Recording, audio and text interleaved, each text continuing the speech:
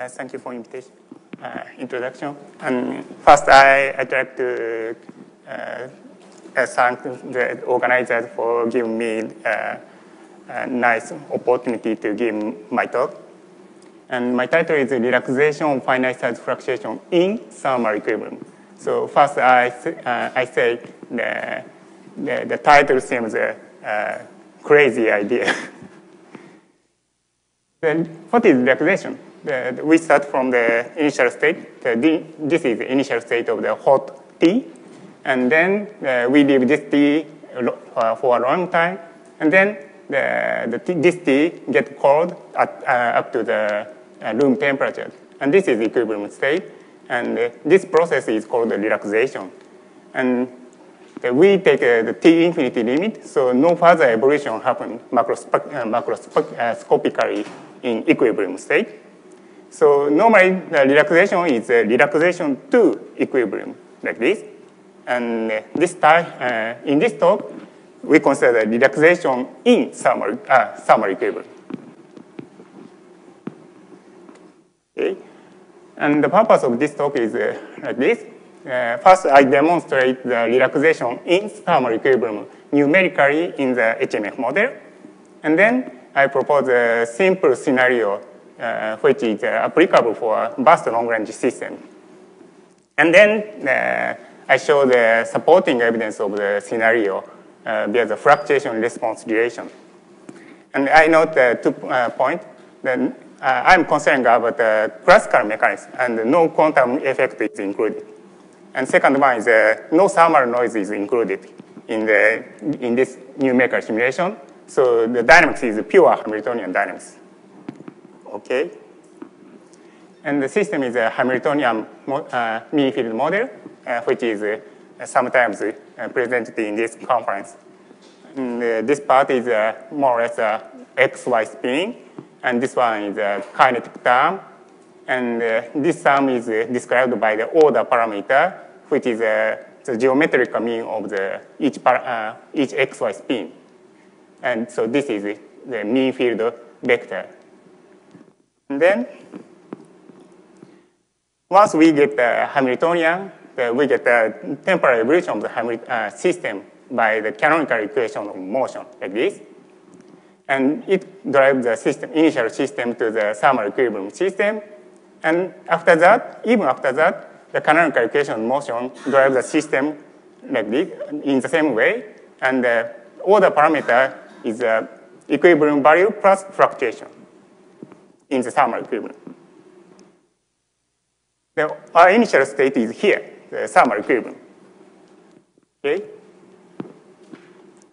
In the thermal equilibrium, the magnetization value is like this, and there's a phase transition point here, and the temperature is the half. And at this point, low temperature value is low temperature region have the clustered state, and high temperature region have the non-clustered state. And now I'm talking about the temperature, but this is just a parameterization of the equilibrium state.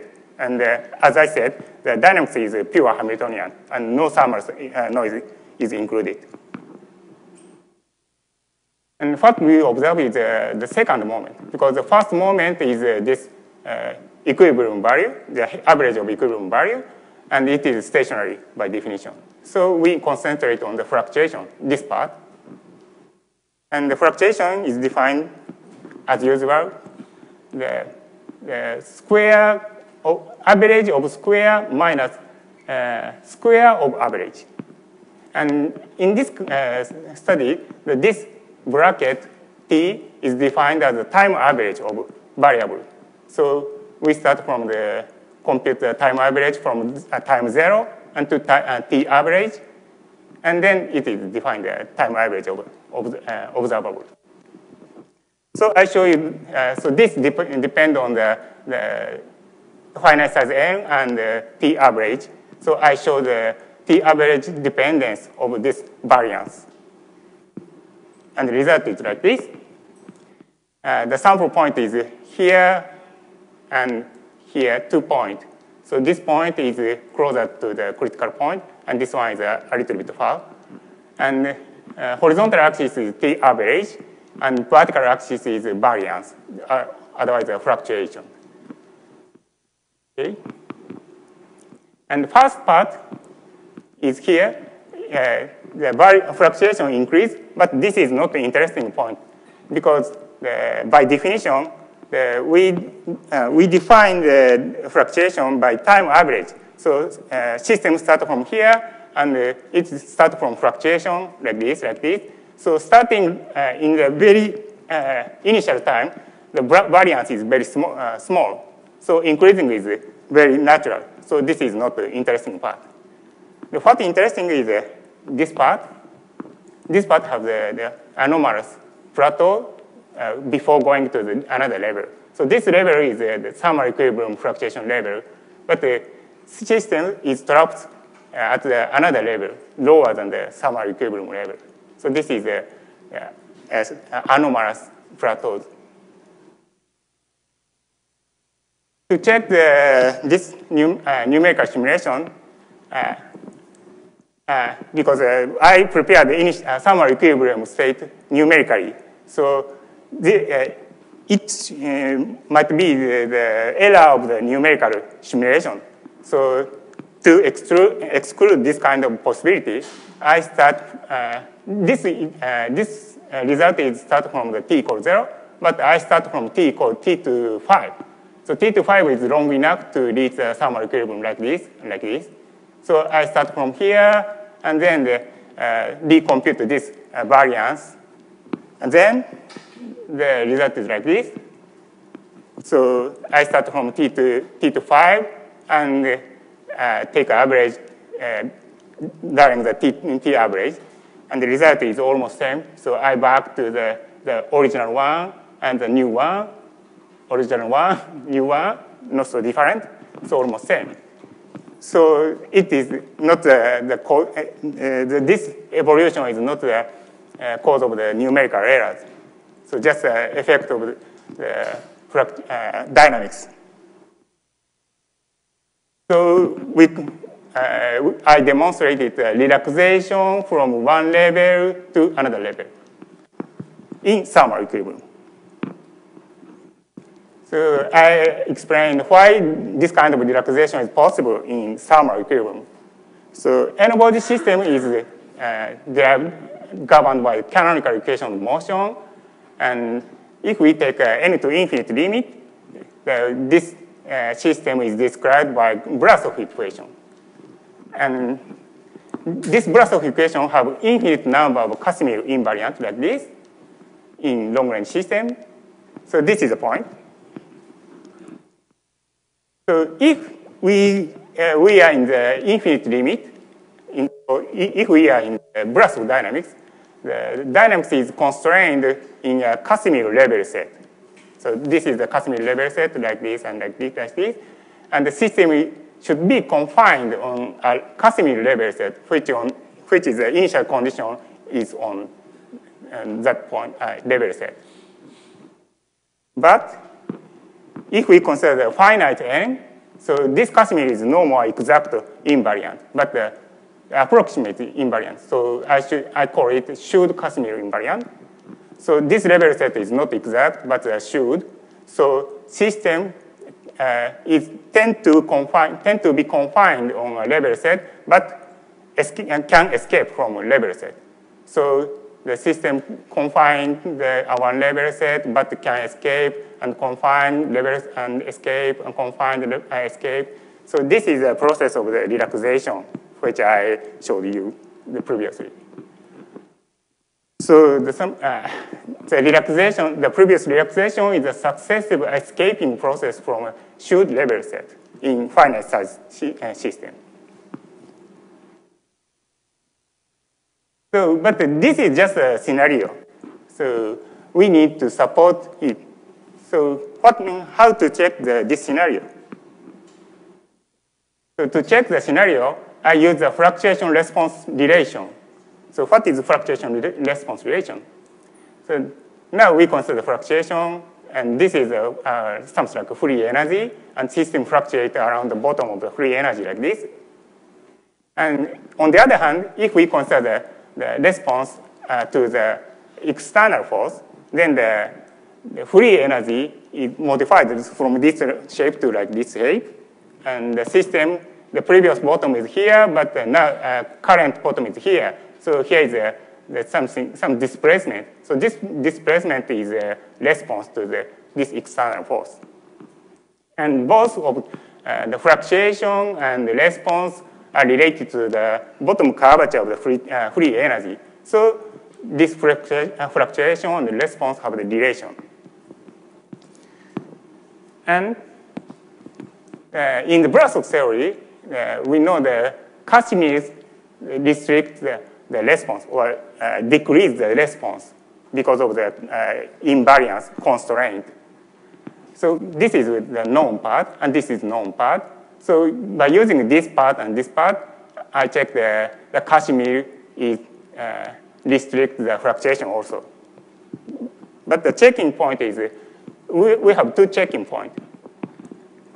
Now this is set in the statistical mechanics. So is it true in dynamics or not? And the second point is this theory, so Bragg theory is in the system of infinite n. But we are considering in the finite n. So is it true even in the finite n? So we check this and this point by n-body simulations.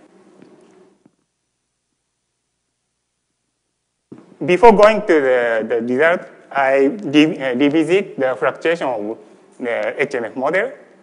As I said, in the low energy part, the free energy is like this, like a Mexican hat, and the fluctuation is like this.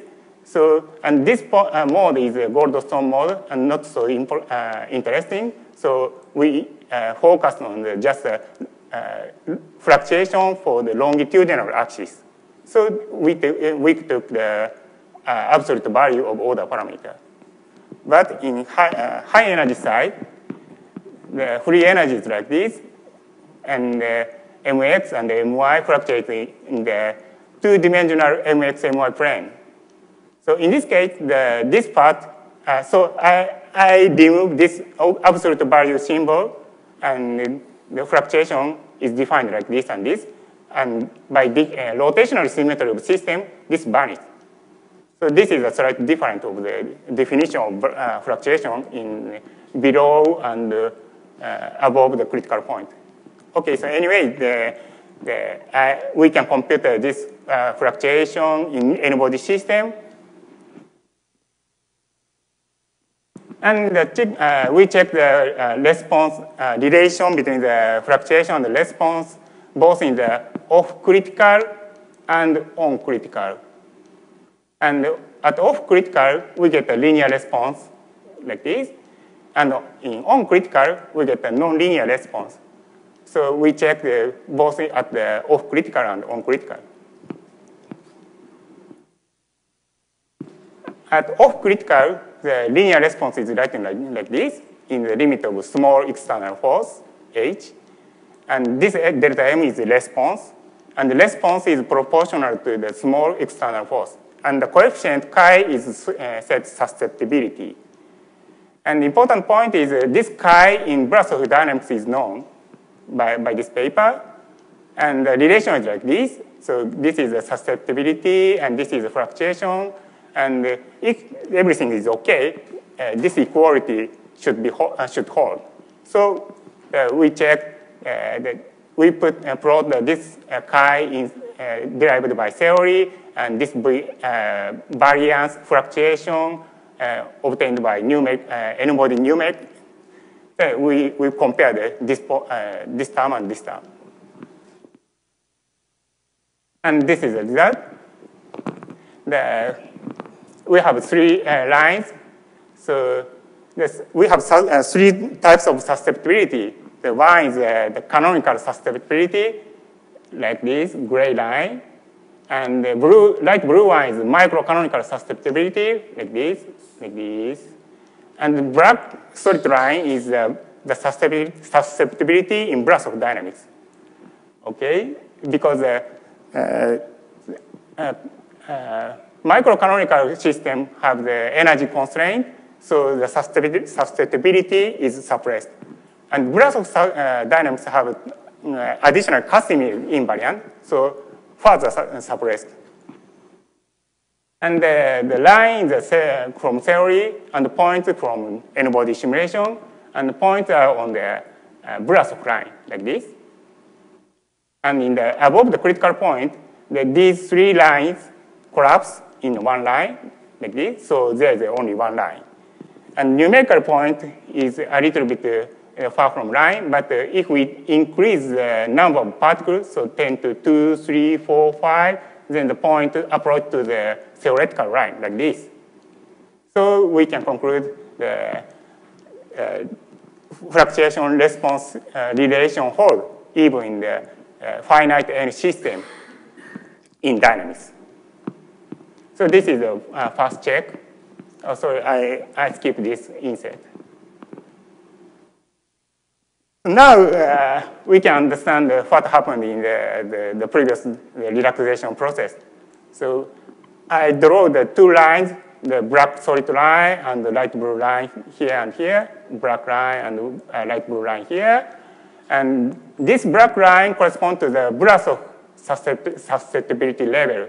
So for this line, for this picture, the point is here. And this microcanonical level corresponds to this point here.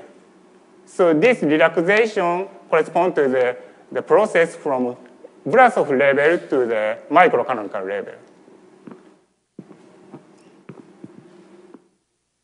Okay, so the second check is a nonlinear response at the critical point. Now what we know is linear response coefficient susceptibility diverge at the critical point. So the response is no more linear response. So the nonlinearity of the response is described by the critical exponent delta. And in statistical mechanics, delta is the 3. But in Brasov system, previously we derived it is 3 over half, 3 half. So we use this difference to check the scenario at the critical point. And the problem is how to relate and how to make a relation between this critical point and fluctuation. The idea is to use the Landau's phenomenological short free energy. The Landau's free energy like this. So first term is m squared, and normally this is m2 force due to the symmetry of the system.